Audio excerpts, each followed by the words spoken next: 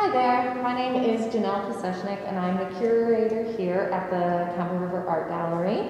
I am here in the exhibition Finding Sybil that opens this Saturday. The gallery will be open from 10 a.m. to 5 p.m. and the exhibition runs until May 1st.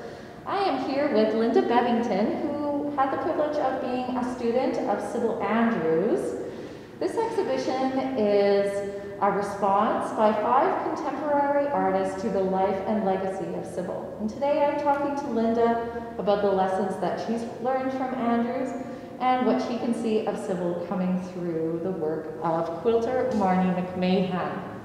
So what do you think is the most significant lesson you learned from Sybil Andrews as a student of hers? Well, the most important things that Sybil taught me were, first of all, that drawing is so important. She always called it the bones of the picture.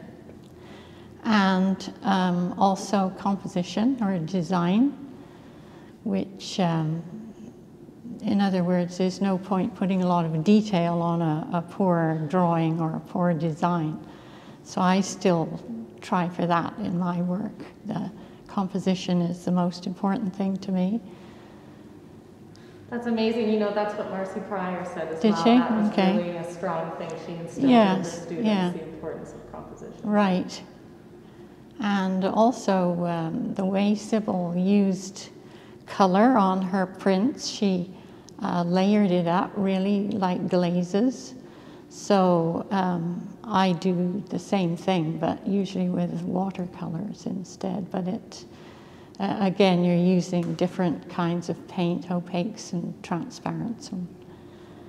And she had those wonderful effects by layering up oil paint in her lino cuts. Absolutely. Yeah. And so when looking at Marni McMahan's series of quilts, how do you see Sybil Andrews coming through the work that she's done here? Well, I see the simplification of design, which reminds me of Sybil's work, how the artist has just not attempted to put in a lot of detail, but just a simple structure of her idea. I think that's very appealing, very strong. And then this one does remind me of her woodcuts, as you remarked, and also her woodcut of the Western red cedar, where you have this sense that it's reaching out of the picture, out of the frame. Yeah, like this I could find be that, part of, like a middle part of a triptych. Yes, I find that very strong, and I also see it in this one too on the end. That reminds me of a forest striving upwards for the sky. And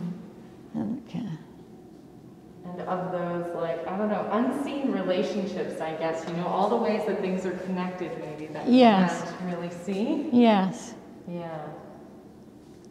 Yeah, she does a wonderful job of using the bias tape. She does, yes. And so you can really, you get this kind of upward thrust, but also the width and the weight of the branches kind of hanging down, drooping down, yes, it's wonderful, yeah.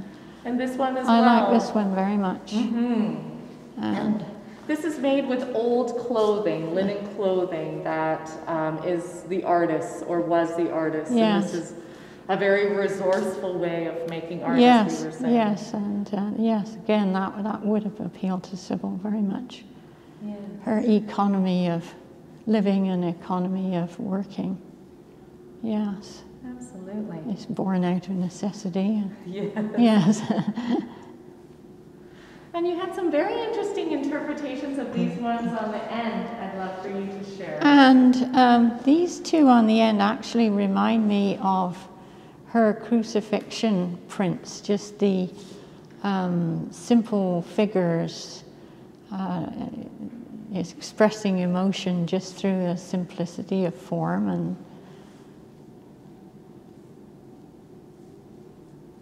that's wonderful. I think, I agree with you that Sybil would be impressed by this artist's ability to do a lot with very few lines. Exactly, I think so too.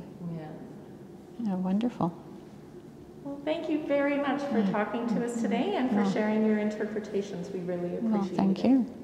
And we hope to see you come visit us at Finding Sybil, Contemporary Responses to Sybil Andrews at the Campbell River Art Gallery.